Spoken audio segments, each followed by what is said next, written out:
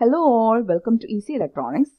Today's video, നമ്മൾ കാണാൻ പോകുന്നത് how to do linear convolution using Matlab. Matlabന്റെ ഒരു basic tutorial നേരത്തെ ചെയ്തിട്ടുണ്ടായിരുന്നു. So, if you are new to Matlab, just go through that video. ഇവിടെ ഞാൻ directly കോഡിങ്ങിലേക്ക് കടക്കുകയാണ്. So, what I'm going to do is, ഞാൻ എൻ്റെ new script എടുക്കുകയാണ്. Okay, ഇതിലാണ് ഞാൻ എൻ്റെ Matlab code എഴുതാൻ പോകുന്നത്. Okay, so before writing my code, I'm going to save my file.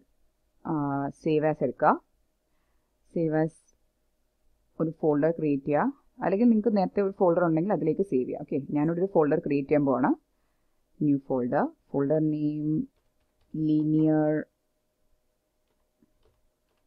Sample 1 എന്നാണ് എൻ്റെ ഫോൾഡർ നെയിം ഞാൻ കൊടുക്കുന്നത്. നിങ്ങൾക്ക് ഇഷ്ടമുള്ള പേര് കൊടുക്കാം. ഓക്കെ, ഇതിനകത്ത് ഞാൻ ലീനിയർ, എൻ്റെ ഫയൽ നെയിം ഞാൻ ലീനിയർ എന്ന് കൊടുക്കുകയാണ്. ഓക്കെ, ഫയൽ നെയിമും ഫോൾഡർ നെയിമും കൊടുക്കുന്ന സമയത്ത് ശ്രദ്ധിക്കേണ്ടത് ഫംഗ്ഷൻസ് ഒന്നും യൂസ് ചെയ്യരുത്, അല്ലാതെ നിങ്ങൾക്ക് എന്ത് പേര് വേണമെങ്കിലും കൊടുക്കാം. ഓക്കെ, ഇതൊരു .m ഫയലായിട്ടായിരിക്കും സേവ് ആവുന്നത്. Okay, save. ഓക്കെ, നിങ്ങൾ ആ മൊമെന്റ് സേവ് ചെയ്ത മൊമെന്റിൽ നമ്മുടെ ഫയലിന്റെ നെയിം മാറും. Now I am going to start my coding. Okay, നേരത്തെ പറഞ്ഞിട്ടുണ്ടായിരുന്നു ഒരു മാറ്റ്ലാബ് കോഡിന്റെ സ്റ്റാൻഡേർഡ് മെത്തേഡ് എന്ന് പറയുന്നത് നമ്മൾ ഏത് കോഡാണെങ്കിലും ഡോക്യുമെന്റ് ചെയ്യുക. ആർക്ക് നോക്കിയാലും നമ്മുടെ കോഡ് മനസ്സിലാവണം, എന്താണ് നമ്മൾ എഴുതിയതെന്ന് മനസ്സിലാവണം. സോ ഡോക്യുമെന്റേഷൻ ചെയ്യണം. അതിനുവേണ്ടി ഞാനൊരു കമന്റ് ലൈൻ ആഡ് ചെയ്യുവാണ്. Linear convolution, just to identify. ഇത് നമ്മൾ കമ്പൈൽ ചെയ്യുന്ന ലൈനല്ല, അതൊക്കെ നമ്മൾ ബേസിക് വീഡിയോയിൽ എക്സ്പ്ലെയിൻ ചെയ്തതാണ്. ഓക്കെ, നെക്സ്റ്റ്, നമ്മുടെ മാറ്റ്ലാബിൽ എന്തെങ്കിലും രജിസ്റ്റേഴ്സോ എന്തെങ്കിലും വേരിയബിൾസോ നേരത്തേത് റിമൈൻഡ് ചെയ്യുന്നുണ്ടെങ്കിൽ അതിനെ ക്ലിയർ ചെയ്യുക എന്നുള്ളതൊരു സ്റ്റാൻഡേർഡ് പ്രൊസീജിയർ ആണ്. So I am going to use CLC clear all close all. Okay, ഈ 3 ലൈൻ നമ്മൾ ചെയ്യുന്നത് നേരത്തെ രജിസ്റ്റേഴ്സിനെ ഓർ വേരിയബിൾസിനെ ക്ലിയർ ചെയ്യാൻ വേണ്ടിയിട്ടാണ്. ഇത് ചെയ്തില്ലെങ്കിലും നിങ്ങളുടെ കോഡ് വർക്ക് ചെയ്യും, പക്ഷേ സ്റ്റാൻഡേർഡ് മെത്തേഡിൽ ഇങ്ങനെയാണ് നമ്മൾ കോഡിങ് ചെയ്യുന്നത്.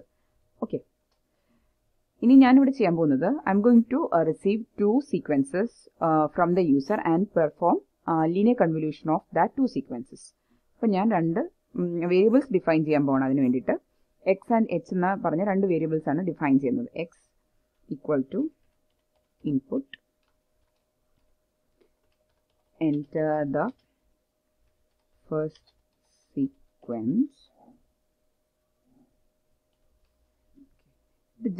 ഇപ്പൊ ഞാൻ ഈ ബ്രാക്കറ്റ്സിൽ എഴുതിയിരിക്കുന്നത് യൂസറിന് ഡിസ്പ്ലേ ചെയ്ത് കാണിക്കും. എന്നിട്ട് അത് ഇൻപുട്ട് ആയിട്ട് റിസീവ് ചെയ്ത് എക്സ് എന്ന് പറഞ്ഞ വേരിയബിളിലേക്ക് സ്റ്റോർ ചെയ്യും. അതാണ് ഈ ലൈനിൽ ചെയ്യുന്നത്. അതുപോലെ തന്നെ same H equal to input, enter the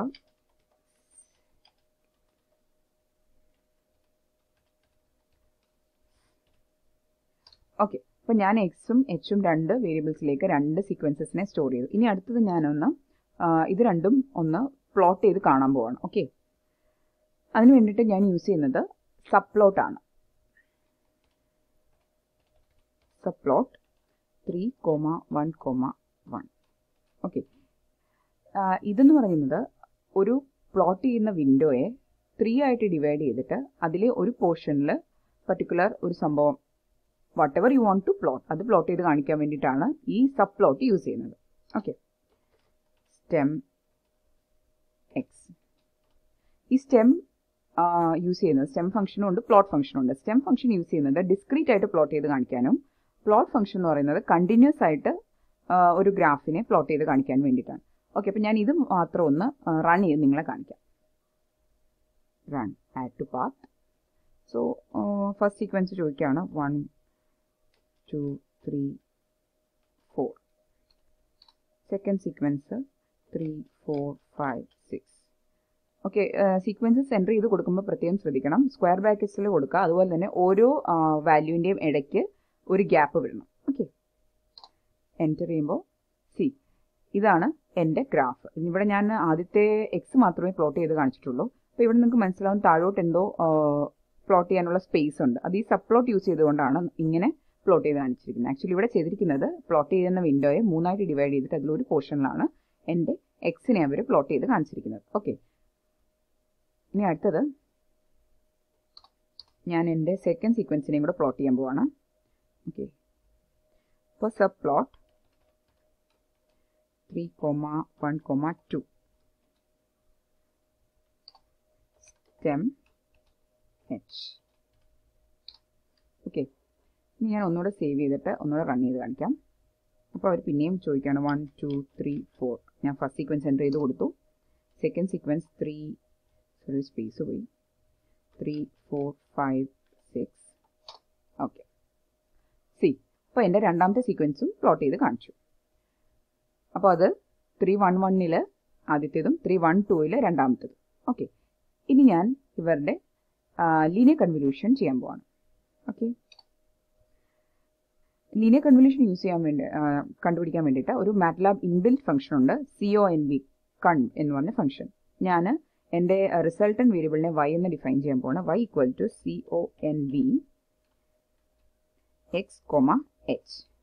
അപ്പോൾ ഈ ഫംഗ്ഷൻ ചെയ്യുന്നത് രണ്ട് സീക്വൻസസ് എക്സ് വെച്ചുണ്ടെങ്കിൽ അതിൻ്റെ ലീനിയർ കൺവല്യൂഷൻ കണ്ടുപിടിക്കുന്നു.